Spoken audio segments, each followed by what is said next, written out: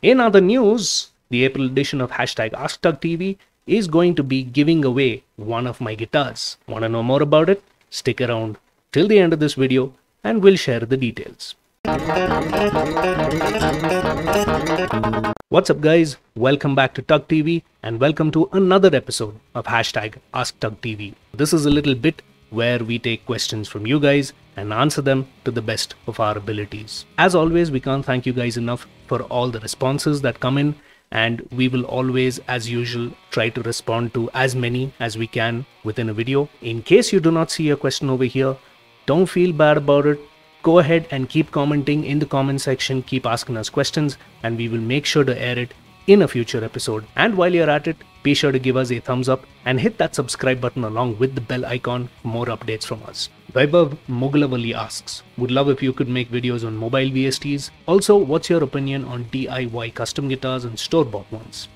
You could let me know what are some of the VSTs you want to look at, and I'd be happy to start over there. Now, coming to the second part of your question, I guess it's a very personal choice. I like DIY custom guitars. I think it's really great. There is a certain personal touch to it because unlike a store-bought one which has a generic spec and all that, and there are 10 others like it, a custom DIY guitar will definitely always have that individuality to it.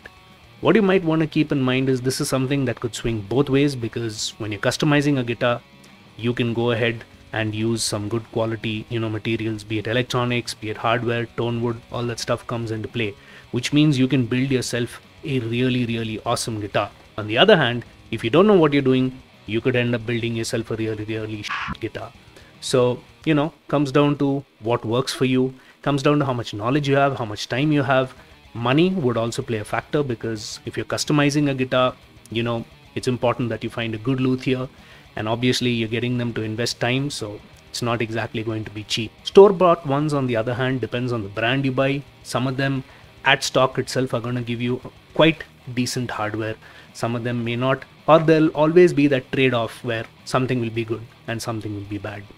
Alright, so while I was editing the video, there's one thing I forgot to talk about. When we're talking about DIY guitars, you also have these sort of kits that are available which you can buy and then assemble the guitar yourself.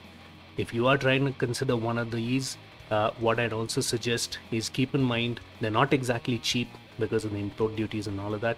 It is going to cost you in and about the same amount as getting a nice, decent entry-level store-bought guitar. Second thing you want to keep in mind is most of these guitars are assembled in China, so the overall quality of it is still going to be debatable. There's a possibility you're going to get parts that aren't finished properly, so you're going to have to end up doing a lot of work over there. Electronics will end up being shoddy, so very high chance that you will anyway be buying additional electronics, which will then bump the cost further up. The third point is I've only seen like one kit available on a known site like Bajao.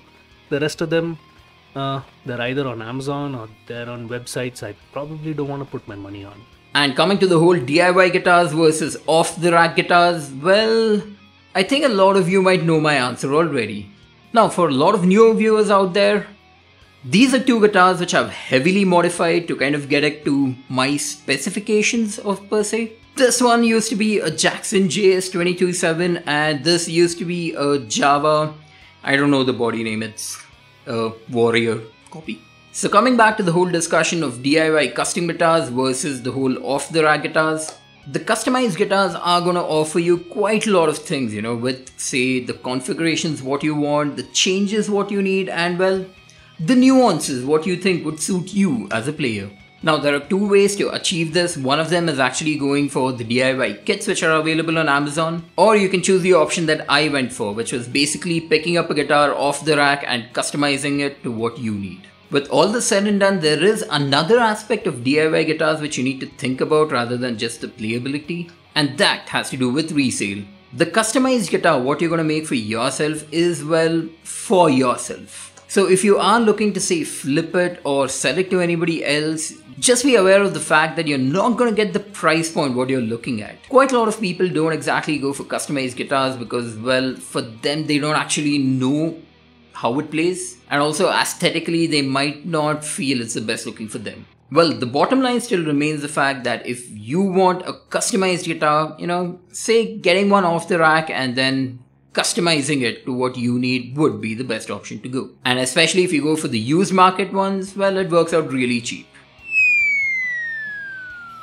Your short review on the movie Sound of Metal. Now, for the viewers who are not actually aware of what Sound of Metal is, this is an original Amazon production, a movie, technically speaking. Now, coming to my review of the movie, well, the trailer did kind of hint that it had to do a lot more regarding the musical side of things. But when you actually go through the movie, well, it has multiple layers. If you ask me, this is one of those heartwarming stories that kind of deal with a lot of topics, like from the very beginning, it's more about understanding yourself, adapting to the changes, and also, well, a bit about setting your expectations right. And on top of it all, it kind of hints upon the factor that, sometimes what you want might not actually be the best. Now, when you add all these elements with an underlying theme of a musician, well, it kind of does strike a chord with a lot of us. And to be perfectly honest, when I kind of saw the trailer, it didn't seem like this was the story that it was headed towards. It seemed more like it was concentrating on the musician's journey on stage. But yeah, it was not a bad surprise at the end, and I really enjoyed the movie, and if you guys haven't seen it, well, go ahead and make sure you check it out. Thoughts on Indian-made electric guitars and amps. At the moment, I don't have anything Indian-made. We had this little local Amaze guitar that we had picked up for the Modcaster project. Some time ago, I was having a conversation, with Arnab Chatterjee on this channel itself, and we were talking about vault guitars. Him and me both sort of resonate on one point, is that they are surprisingly well made for its price. At the end of the day, they are entry-level guitars, and there is a little bit of cutting corners. Becomes evident, especially in things like electronics. In my case, it was the tuners. God, the tuner was bad. Bridge sometimes can be an issue, but what they also make for are excellent modding platform. If you are trying to do a DIY project, in such a case, looking at an Indian made guitar, definitely a way to go. It's quite decently built. It's not absolute rubbish which will disintegrate in like T-10 days or any of that. Definitely sturdy. It does need a little bit of upgrading, which you can anyway do based on what you need. So yeah, that's what I think about it. I think they've got great potential. I personally would love to sort of own something like a Cathode guitar. Cathode makes some amazing guitars, made in India. And then of course from an acoustic standpoint, Cadence makes some good guitars too. So yeah, nothing to complain about. Now when it comes to amps, I can't quite remember the model, but there was one that I tried out. It was an entry-level amp again at the end of the day. Didn't do much.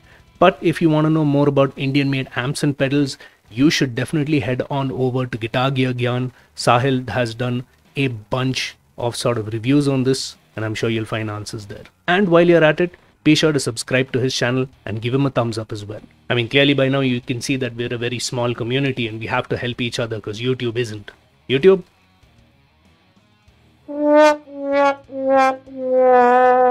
An expensive amp plus pedal rig or neural DSP plugin and interface. Well, Gatorade, this is a bit of a tricky question here. When you think about it, it all comes down to the functionalities, what you need it for. If you're somebody who's gonna stick around in the bedroom and record all your tracks, well, the neural DSP and an interface is the way to go. But if you are somebody who's gonna have a lot of live gigs and need to record at home as well, yeah, then pretty much a pedal board would be the best way. And the amp as well. And before you take this decision, kind of do take your environment also in mind, because if you're staying in, say, a remote house, then yeah, you can afford to kind of have the amp, the pedal board, and record at high volumes. Well, if you are somebody who's stuck in an apartment like the most of us, well, the neural DSP does give you a lot of options for recording at lower volumes. Think about the necessities, what you need your rig for, and also let us know which was the option that you went with. Prashant P asks, do some videos on Stomp boxes for bass, bro. Some of us could use your research skills. Firstly, Prashant, thanks so much, man. Definitely helps that you believe in us. It did sort of cross my mind in terms of doing this, but then again, YouTube doesn't pay us squat. So it's gonna take a while for us to save up some money, but if that's what you're looking for, hopefully at some point in time I can get my hand on some good sort of Stomp boxes in the used market or brand new, depending on my finances, and I'll be happy to cover a few for you. Should I do that? What are some of them that I should start off with? Any pedals in mind that you'd like to see? Comment. Best entry-level guitar amps with a mic input for busking. Well, before I actually give my answer out, I'm pretty sure this answer is gonna be a bit controversial when you think about it. But the best amp for busking which I've come across till date is this one right here. So this little amp right here is the Stranger C15. And coming to the features what it offers, well, you can actually connect 3 different inputs to it. And yeah, before all of you guys start to point out how bad the distortion of this particular amp is, well, this is something I'm already aware of. But then this isn't necessarily something which is gonna hold you back.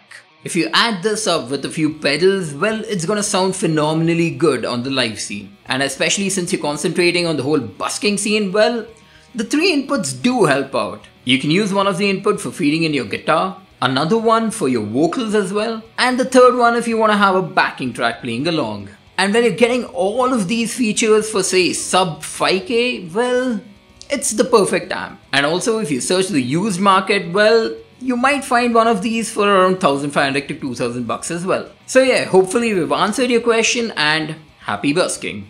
Just make sure your volumes are low enough so that the cops don't come and catch you. Avinash asks, have you ever considered growing up hair?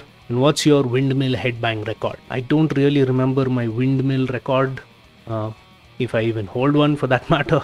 But yeah, I did have long hair for the longest time. It just became a little difficult to maintain, and considering that, you know, from a career and work standpoint, I am a customer facing employee. Yeah. Also, I kind of prefer the short hair. It's just convenient. And let's not forget.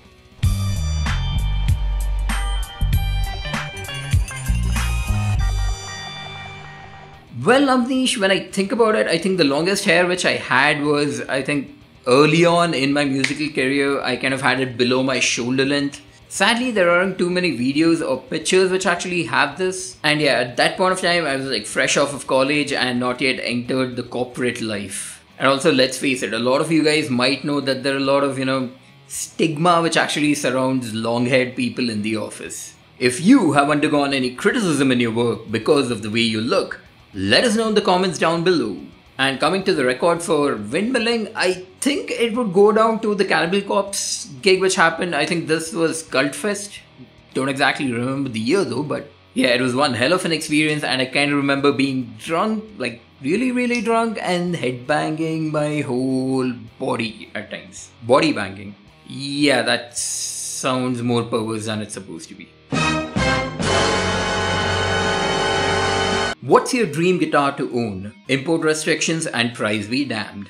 Well, this is something which is a very difficult decision for me. Well, it kind of comes neck and neck between 2 designs. The first one is the Jackson King V. I would love to own a custom shop V. And also when you think about history, Jackson was the first one to kind of perfect the pointy V. Thanks to Dave Mustaine, but yeah, that's a different story altogether. And the second one is honestly the newer line of BC Rich Warlocks. Now before all you keyboard warriors kind of start going across on how bad BC Rich guitars are, well, the new ones are quite promising, and since I love the whole Warlock shape, yeah, that would be my dream guitar. This, the Schecter Keith Merrow KM7 MK3 Hybrid.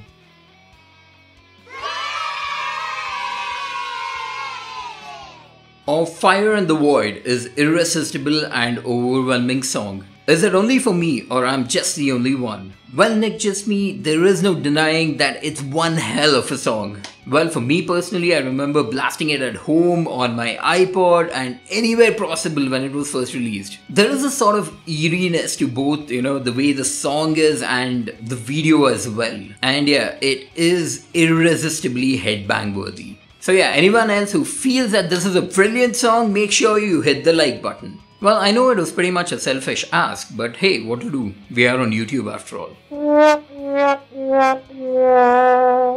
And with that, we come to the end of this edition of #AskTuggtv. If you have more questions, if you have something we haven't answered, go ahead and let us know in the comments, or you could, sort of reach out to us on any of our social media handles, Facebook, Instagram, and we will be sure to answer them in a future episode in case we haven't already. And while you're at it, you can also check out some older episodes of #AskTuggtv or any of our other videos. Finally, coming to that guitar giveaway. Have you seen the date? As of time that this video was released, it was 1st of April. Happy April Fool's Day. I'm not giving away my guitars. What's wrong with you? Bye.